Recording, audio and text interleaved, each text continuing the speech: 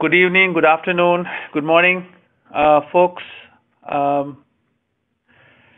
Give one more minute for the more folks to join, and then I will start.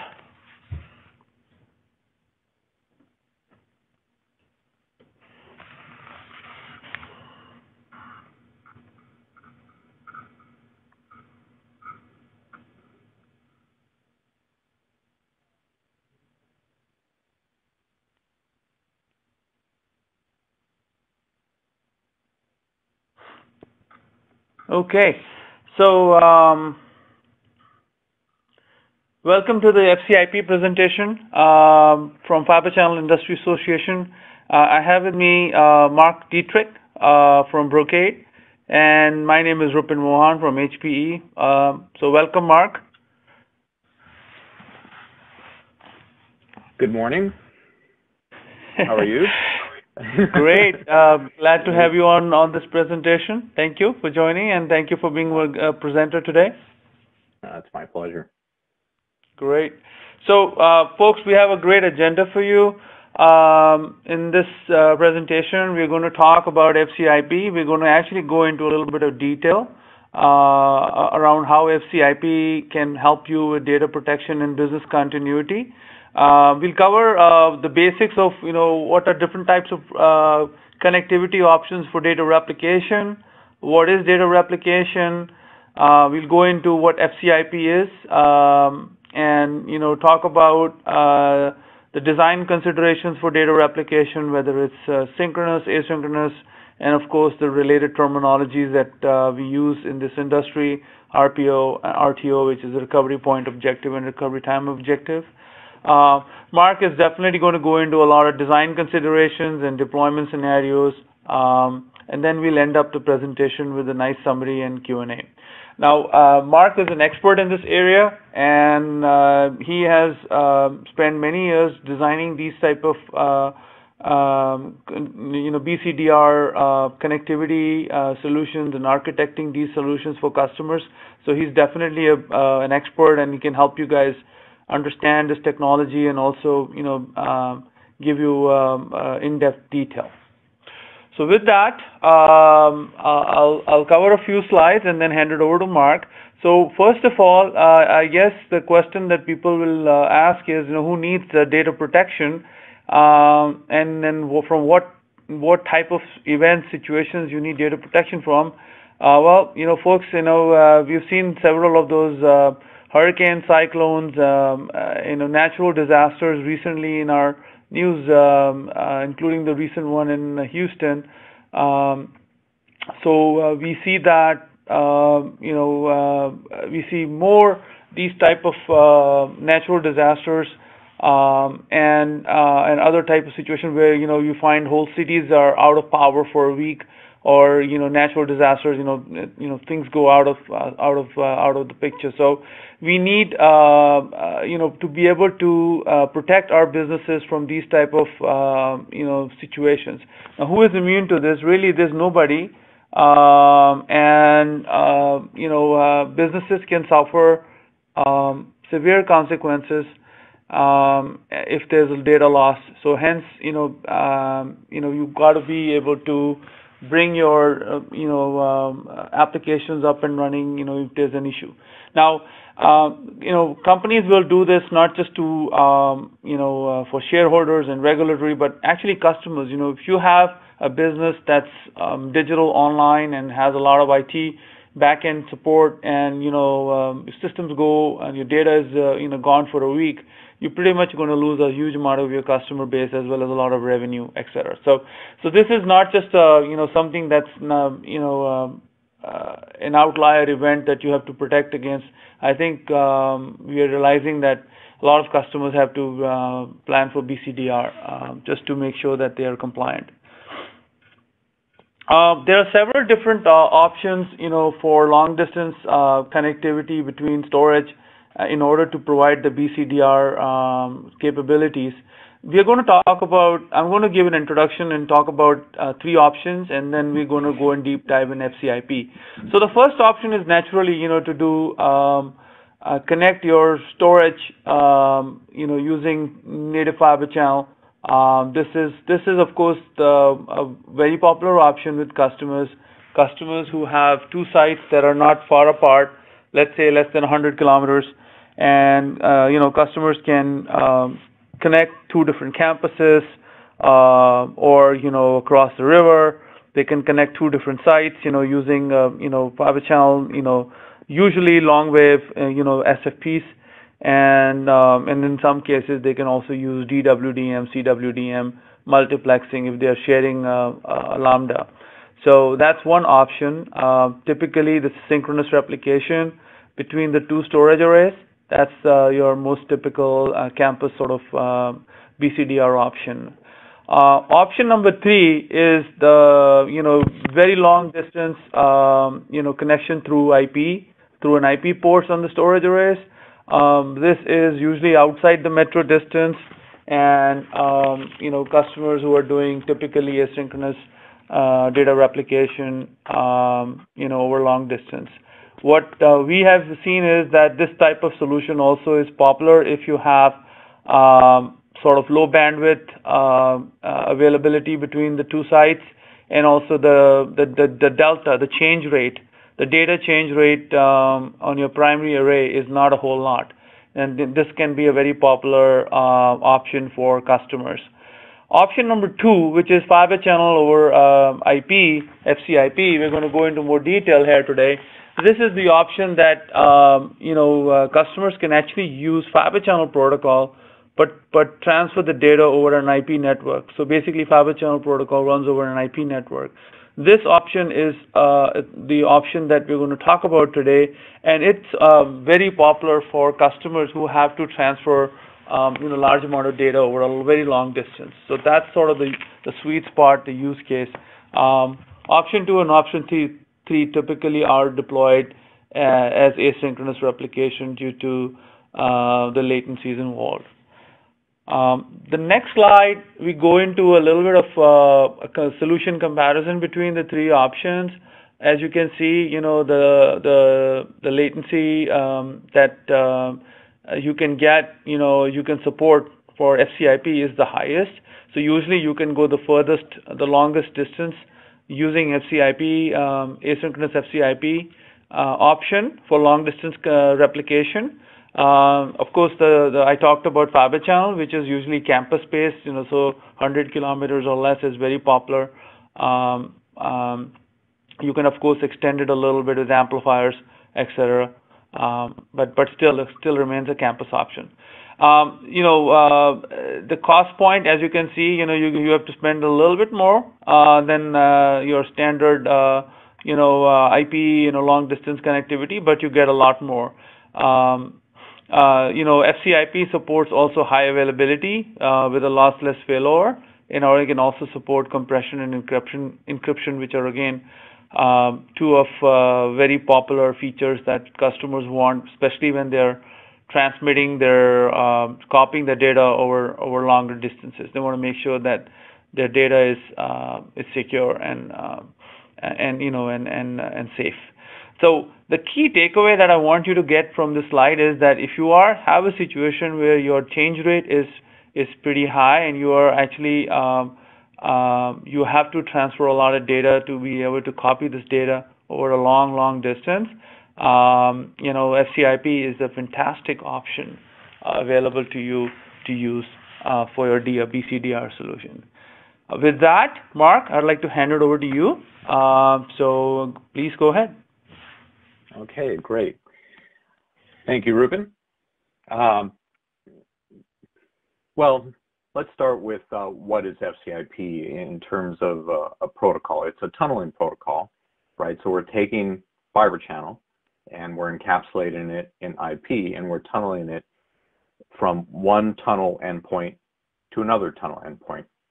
And we could connect all types of Fibre Channel devices, right? So it could be arrays, it could be tape. And if it's live mirroring, we generally call that RDR, which is Remote Data Replication. And we could also do tape, and it could be open systems tape or FICON-based tape. There's a lot of FICON-based tape extension going on out there. And let me mention FCIP, also referred to as extension. It's a common term. So what we're doing is we have an ISL, just like any typical fiber channel ISL, and we're encapsulating that through IP. So as far as the switches on the end, and the switches could be the extension boxes or the FCIP boxes, or they could actually be edge fabrics on each side. That's possible as well. Those are connected via an ISL. It's an FCIP ISL, but it's still an ISL. So a VE port is a virtual E port, and you're really just connecting two E ports across an IP link, which means that the control traffic, such as class F traffic, has to pass across that as well. Now, the fiber channel traffic doesn't know that it's going through an IP network, and the IP network doesn't know that a fiber channel SAN is passing through it. They're kind of referred to as ships in the dark. So here's a graphical representation of what I just talked about. We have a SAN, and in this case, it's just one big merge SAN. And you can use fiber channel routing and separate this, and that's, you know, a discussion for another webinar. But in this webinar, we're not going to get into fiber channel routing. But because this is ISLs that you are connecting together, it would merge your fabric together at each location. Now, all we're doing is taking those ISLs and putting them through IP, which is FCIP.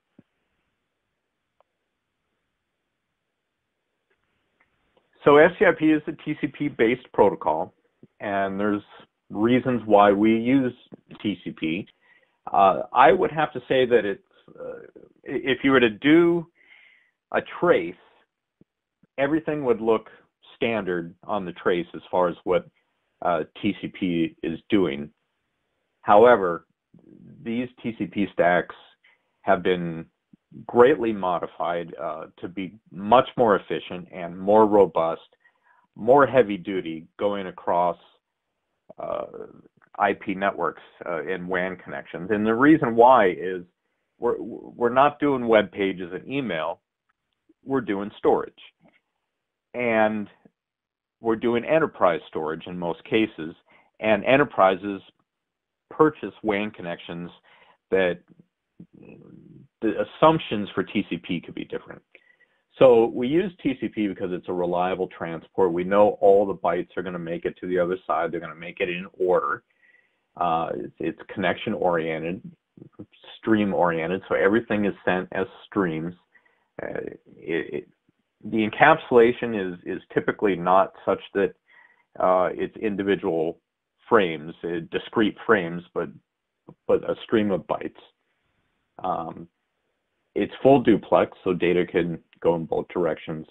And at least these TCP stacks can handle very large bandwidth delay products. You know, that would be the amount of latency multiplied by the amount of bandwidth of the link is how many bytes outstanding at any one time. So with these products, that number's a pretty large number. So RPO and RTO. So we have recovery point objective, and recovery point objective is the last bit of information that was safely recorded off-site, so that if a disaster happens, that's how far back in time you could recover your data, right? That's what was recorded last. So if you look on the graphic, we have a disaster, a catastrophe, and the arrow pointing backwards is the last bit of information that was recorded safely offsite. RTO, recovery time objective, is how long will it take to get my systems back up and running after the catastrophe strikes? And this is going to vary, right? You know, this is going to vary on things like, are you using a service for your backup? You know, let's say rack space. You know, that's just an example. And you're copying data, and you have to light up all those servers with your data in order to get back online. You know, that's something that these type of data centers do. Or you have another data center and you have fully equipped it with all the equipment that is necessary to bring your services back up online in case of a catastrophe. The RTO is going to vary based on what you have. Now, if you do extension, you could get, you have data that with a very short RPO and sitting on arrays, remote arrays, ready to go. So your RTO can be very short. That's the nice thing about doing FCIP or extension, is you get very short RPOs, and you could have very short RTOs. If you're going to tape, so that's the, let's say that's the other extreme, your RPOs are going to be much longer, because who knows when the tape was last done. And now you got to take the tape and you got to put it back on systems. That's going to make your RTO much longer. So of course there's going to be a difference in the amount of cost that it takes to do these different technologies. It all depends on your business model, right? If your business model is such that you don't need to record transactions, it's usually transactional databases and stuff like that, up to the very last second, and your company will survive and won't suffer huge consequences, then that's fine. But if you're the type of company, let's say a large financial company, and missing a lot of transactions is going to be a problem, then you need to do a technology that will accommodate your business model. Okay, so extending over the WAN. So the advantages of FCIP, it's an IP WAN, and IP WANs are ubiquitous. You know, there's IP WANs everywhere. They're generally cost effective, or at least relative to other technologies that involve WANs. It gets you outside the disaster area, so that's beyond a metro area, because if a metro area becomes a smoking hole, you want to be outside that area, right? Access to data globally. You know, we have companies in Europe that want to move data to the US and vice versa, or to Asia. Multiple paths and carriers. So if you want to do AT&T and Verizon, for example, so that you have, you know, different pathways and in different organizations managing the WAN links, that could provide higher availability. The challenges are, you know, can I do synchronous versus asynchronous? What's the propagation delay? You know, because that's going to determine what my RPO is. As far as continued operations and where I put the data, what do I have in the remote location in order to get my systems up and running again? You know, what's that going to take? Security. You know, obviously you don't want anybody eavesdropping or copying data or altering data in transit. WAN bandwidth. You know, how much bandwidth am I going to need? Am I going to efficiently utilize the bandwidth? How available is that bandwidth? And then, of course,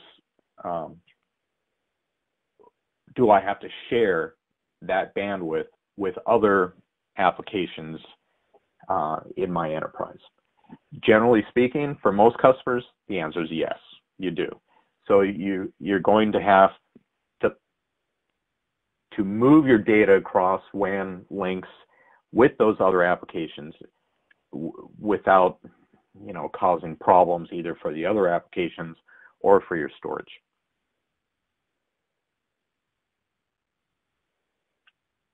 So some attributes that apply to extension. Obviously, performance. You want to be able to move data as quickly as possible. The flexibility of different IP networks and connectivity types, which includes, you know, different latencies, different bandwidths, that type of thing. Resource optimization. You want to do WAN optimization and have WAN optimization techniques as best you can, right? You want to have protocol acceleration if that applies. And that may apply to FICON, it may apply to tape, it may apply to writing from arrays. Compression techniques, security techniques, I think that's pretty self-explanatory. The network integrity, so you want to have high availability. You want to recover from errors, so failover, failback, protocol, and fabric services isolation. So this would be like Fibre Channel routing in your encapsulation, that type of thing.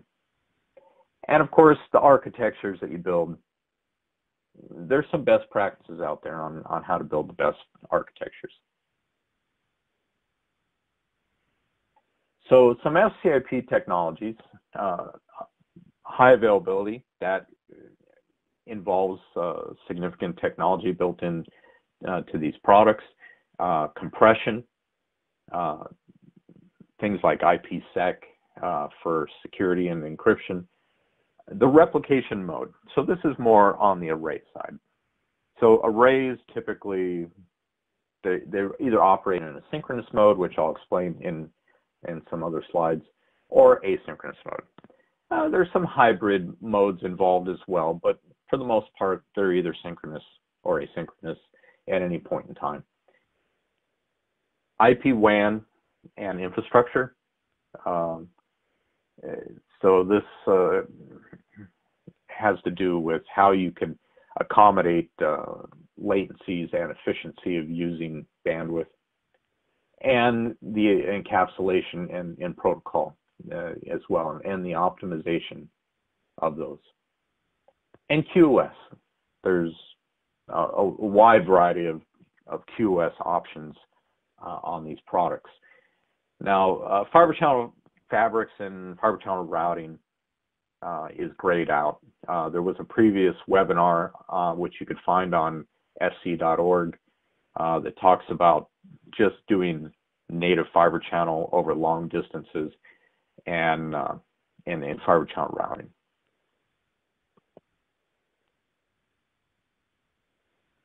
So some terminology and concepts, RDRs, Remote Data Replication, I mentioned that already.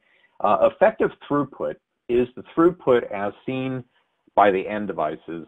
So this would be the arrays, right? If you're doing RDR or tape devices, if you're doing tape. What is the throughput that they see? Which will be oftentimes different than the throughput that you see over the WAN. Because if you're getting compression or you're doing IPsec or that type of thing, there will be a difference in the throughput over the WAN compared to what the end devices actually end up seeing. Encapsulation of Fibre Channel into FCIP is very efficient. It's an efficient process. It's a very fast process. It's not a lot of overhead. Now, in terms of latency, the latency that is often discussed with extension is the round-trip time latency, or the propagation delay that is seen by the TCP stack from the entry point of the tunnel to the end point of the tunnel. So you can see on this graphic here that the round-trip time is measured from the FCIP boxes, not the end devices. If you're measuring from the end devices, that would be your I/O response time.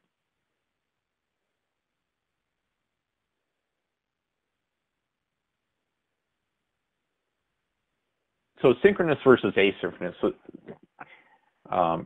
synchronous, what should be most understood about synchronous is that if a write is acknowledged to the initiator, it's been safely written locally and remotely. Asynchronous, that's not the case. With asynchronous, the initiator or the host that's generating the I/O will be responded to immediately from the local side, the array on the local side, and it's up to that array on the local side to make the write to the remote side, and the initiator is out of the loop essentially on that. Typically, IP WANs per distance of kilometer is less costly. So you're going to essentially dark fiber and Lambda services are going to be expensive over long distances, and we're talking beyond metro distances. The most popular long distance, and we're talking beyond metro, is to use asynchronous FCIP replication.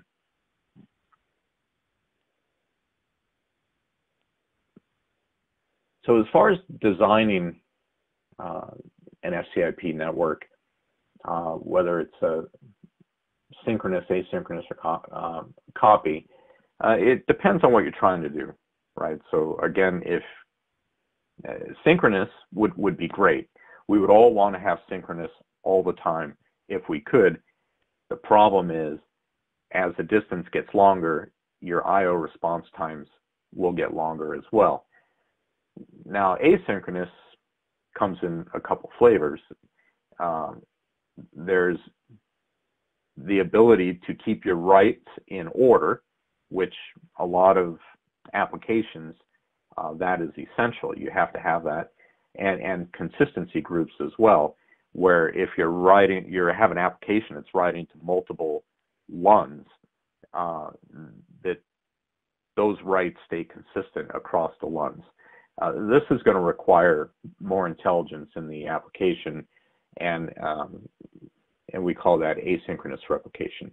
Now, copy is not quite as intelligent, and what's happening with copy is all the tracks that are updated, we call them dirty. We keep essentially a map of the tracks that are dirty, and it's just a process of going through those and copying them. They're not copied in any particular order, and there's no concern for consistency groups. It's just a matter of copying them. This can pose a problem if you need to fail over to the remote side and something has been written in a different order than it actually was generated by the initiator. It would not be consistent, and in some cases your application would fail to come up. So you have to keep that in mind as well. There are different bandwidth requirements for these things, and I'll get into that in a little bit later. The arrays, how fast can they send data? How fast is it on a per LUN basis? Or how many LUNs are you going to be sending? Is it on a fiber channel port basis? How many ports are going to be sending? How fast is the application? These are also other things. So, just because an array may have a 16 gig port on it, doesn't mean it's going to be sending data out that port at 16 gigs. And the data delta per period of time. What this means is, as data is changing, how much data is changing in a certain period of time. Okay, so what is synchronous? If you look on this diagram, you see some circles with numbers in it. So the initiator is sending out an I/O. It goes into the array. The array sends it across a fiber channel switch, across some infrastructure, and it just happened to pick the top one, the top DWDM connection. It could have just as easily picked the bottom one, and goes to the other side. So you see number 3 hits the array there. It responds back with an acknowledgement, which is number 4, number 5, and then number 6. So you see that the I/O response time requires traversing distance, and there is a limit of the speed of light, and it becomes significant after a certain amount of distance. So the longer the distance, the longer I/O response times will be. And the array, the local array, will not respond until it gets an acknowledgement from the remote side, hence the reason why it's synchronous. All writes are guaranteed to be safe. Your RPO is at 0. And fiber channel switches are used in this case mainly to provide the buffer-to-buffer credits to get you over that distance.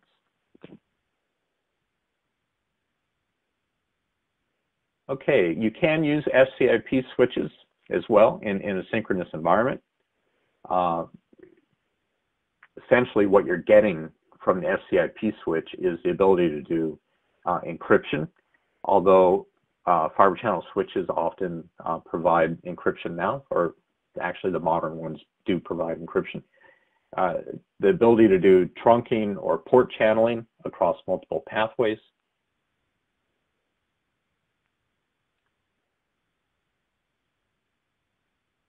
So the last one for synchronous here is you could go through an IP network.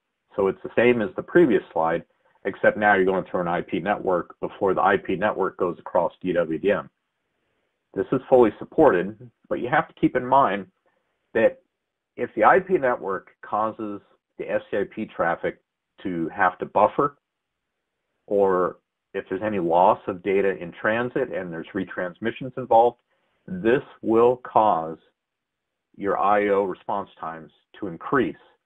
And it could be significant because the amount of time in buffers or the additional round trips required for retransmissions would be significant to an I/O response time. So if you're going to do synchronous through an IP network that is going through some kind of DWDM infrastructure, it should not be oversubscribed, and it should not be possible for congestion to happen on those particular lambdas that you're using. Okay, asynchronous. Now, asynchronous is different. So if you look at the little circles, you see the I/O come out from the initiator and immediately is responded to by the array. Okay, so now the initiator is not waiting, and it continues on, and the users that are using this application are happy and they're not experiencing any delays. Now it's up to the array to send to the remote array. So you see in red, 1, 2, 3, 4. And the R1 array is managing the replication of traffic to the R2 array. So there's going to be a delta, an RPO delta now. And the RPO delta is the difference between when the green circles happened and the red circles completed. And this, you know, this is a managed amount of data loss, essentially. And hopefully, based on the array and how it works, and the, you know, how much bandwidth you have and other factors, your RPO could be a very short amount. It could be maybe a second or a couple seconds. You know, it could be longer, and it varies, again, based on many factors. So bandwidth requirements for these two differs. So synchronous, you have to accommodate the peaks. all the bandwidth has to be accommodated. I'm sorry, all the writes have to be accommodated all the time. Otherwise, they end up getting buffered, or they end up getting dropped, even worse. And if they get buffered or dropped, like I said before, retransmissions are going to cause additional round trip times. And buffering means data's sitting idle in a buffer and it's not moving, which is going to cause delay, right? So now RDRA, or asynchronous, you could average out the sending of traffic over time. It doesn't have to all be sent immediately because it's not causing any delay to the initiator. Now, having said that, you're not going to average this out over the whole day. You want to average this out over like 10 minutes, 15 minutes, something like that, because you can't just journal and store traffic to be sent at a later time indefinitely. After a certain amount of time, it kind of starts to work against you. You need to have the data sent within a reasonable amount of time. Okay, so here's some different topologies for replication. Obviously, this is a very simple one where we have an initiator talking to an array, so that would be R1, and then R1 talks to R2 at the remote site. And in this case, we're doing asynchronous RDR over some distance.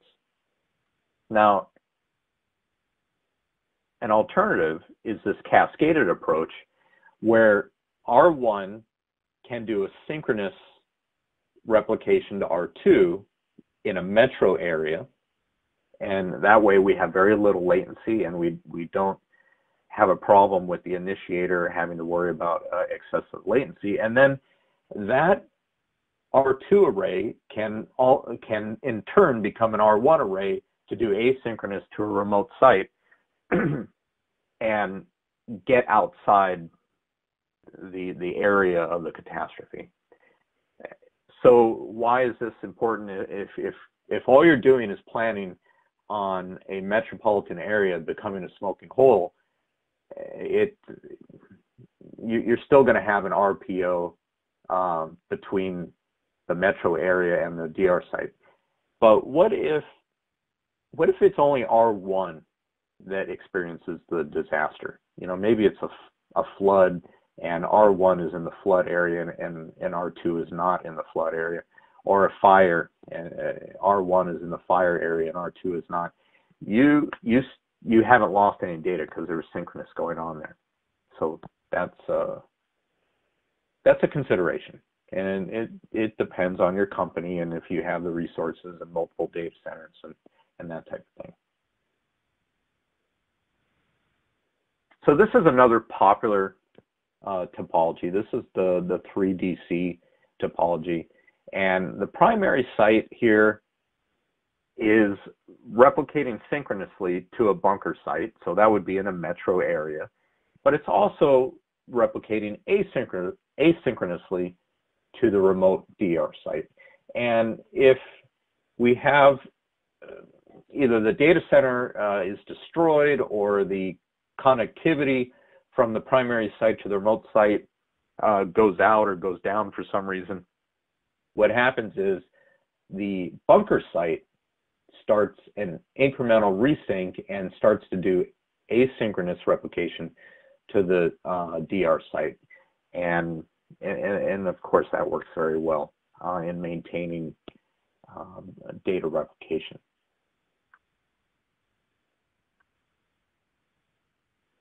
So is there interoperability between the two vendors? And by the way, the two vendors that are making FCIP equipment is Brocade and Cisco.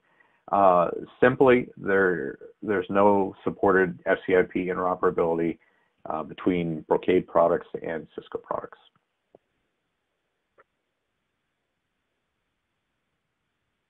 So some FCIP features, and I chose this graphic because I like the idea of these parallel pipes.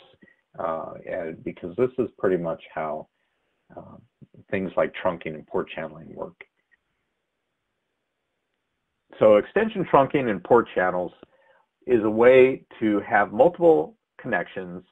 We could aggregate them to have aggregated bandwidth, so we have more bandwidth to be able to use.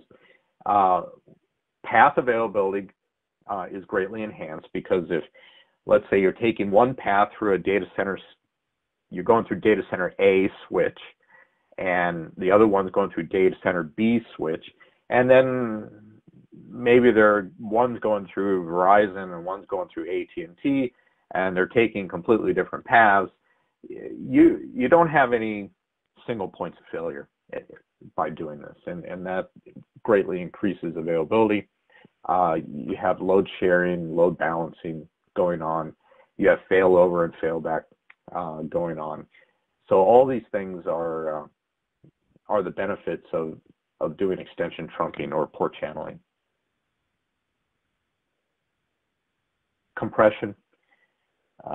The products offer various compression algorithms, and the algorithms are usually optimized based on how much bandwidth is going to be used. So they're processor intensive algorithms, and if you need a lot of bandwidth, you're going to have more of a lightweight process, which means you may only get 2 to 1, let's just say.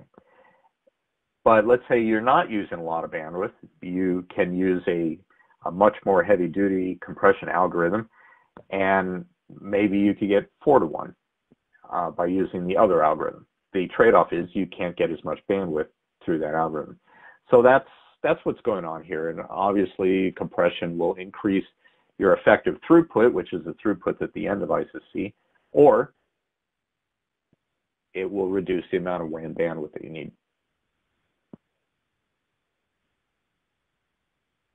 Encryption. So encryption, is it a requirement? I know in the healthcare industry, for the most part, it's a requirement. Financials, they like to use it, of course. I personally think it's prudent. There's really no reason to not turn on encryption. It really has no downside to it. It's in-flight data only, right? So you're not going to have any data loss. And what I mean by that is if you were encrypting data at rest and you lost the keys or you couldn't unencrypt it for some reason, that would be data loss. But as far as sending data out across a WAN, yeah, okay, so you could lose data that's going across a WAN, but you're not losing data in terms of replication. That's not what data in flight, that just can't happen. No key manager is required. You can use certificates if you want, if that's a requirement for your business. And it's good for those devices that either have a severe penalty when they're doing their own encryption or devices that just can't encrypt on their own. So you rely on FCIP to do that encryption of data in flight. So it is a best practice. It's good to encrypt from the tunnel origin to the destination, which means it would be on the FCIP boxes. Doing it in the IP network can certainly be done. Is it better to do it in the IP network? Generally speaking, no, it's not better. It will be more costly because when you do it in IP network, that is not going to be included in the FCIP product, and you may take a performance hit instead of running at line rate.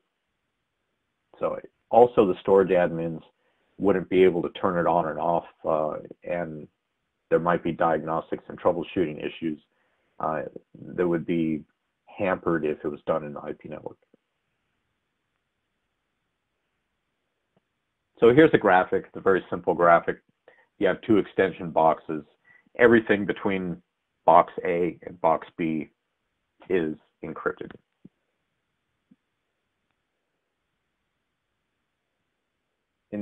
As far as deployment goes, you could do fabric attached or you could do direct attached.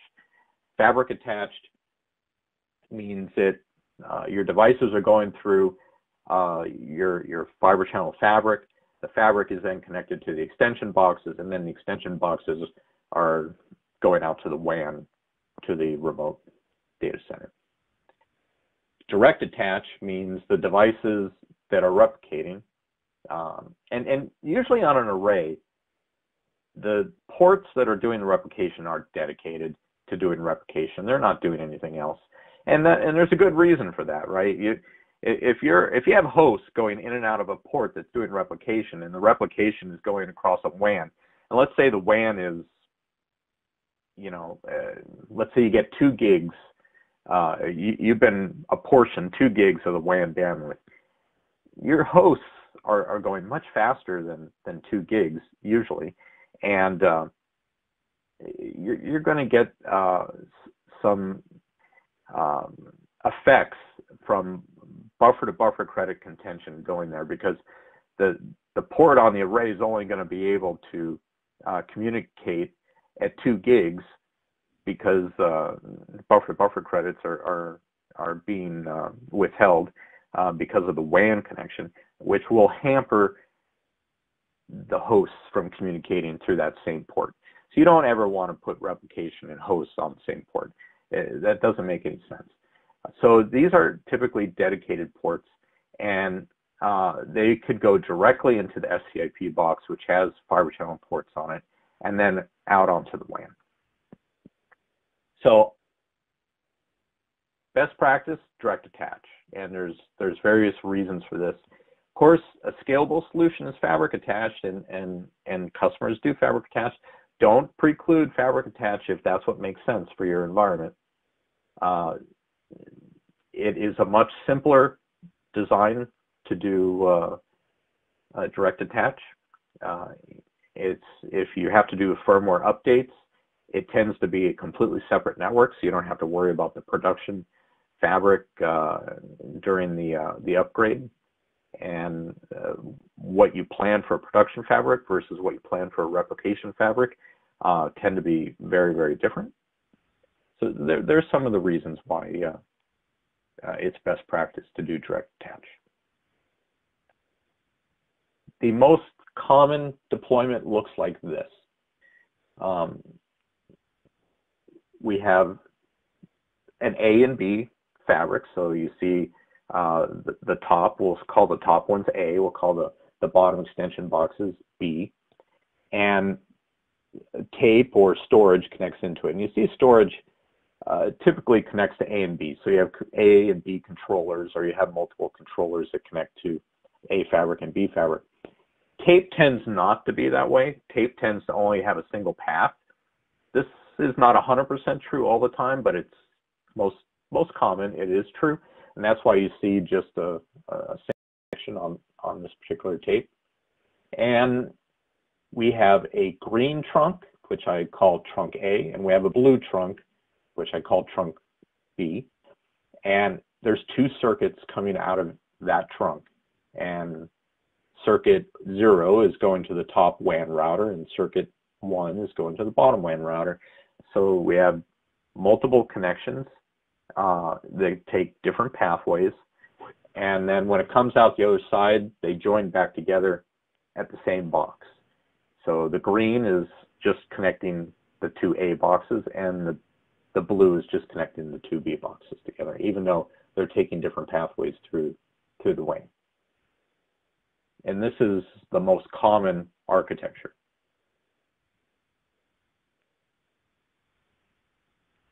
Okay, Reuben? Hey, good job there, Mark. So, Mark, why don't we take some of the questions? I think we have 3 questions online on this platform. So, can you see them, or should I read them out to you? Go ahead and read them out. Okay, sure. So the first question is, what do you mean by frame-based load balancing in FCIP?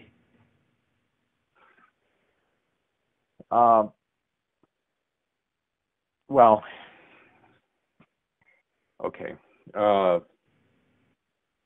I want to be fair to so there's Brocade and there's Cisco, and there's different ways of doing things.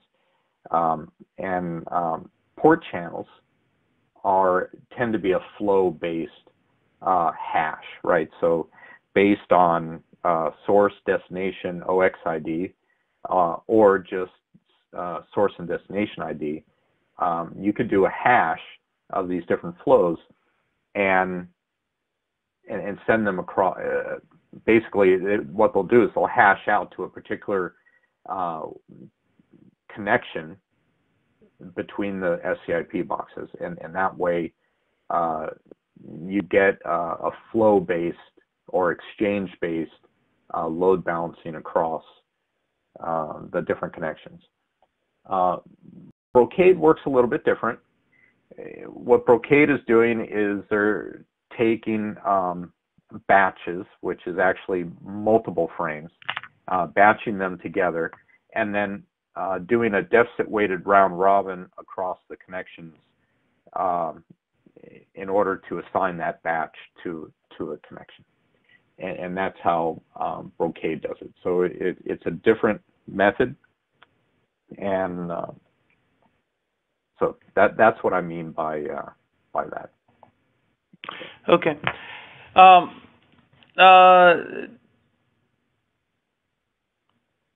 After the two questions, we're gonna talk do a little bit summary, Mark, before we go forward. So the next question, maybe next two questions, we can answer very quickly. So the second one is, can you port channel between two different types of boxes? I don't know what two different types of boxes means. Well, let me answer this. I would have to believe on the Cisco side, and I'm a CCIE, so I know Cisco pretty well, that as long as you're talking about two boxes that support FCIP and the firmware versions are compatible, that it's possible. It's going to work. Yeah, it would work. On Brocade side, it's very similar. You have to have the generation of FCIP boxes that work with each other, along with the firmware versions that work with each other, and then you can do extension trunking between those boxes. Right. Great. And the third question is, can the two WDM paths be different length and still use the same logical ISL aggregation so that SSPF sees only one single route? Yes, so that's a good question. The answer is, if you're doing native fiber channel,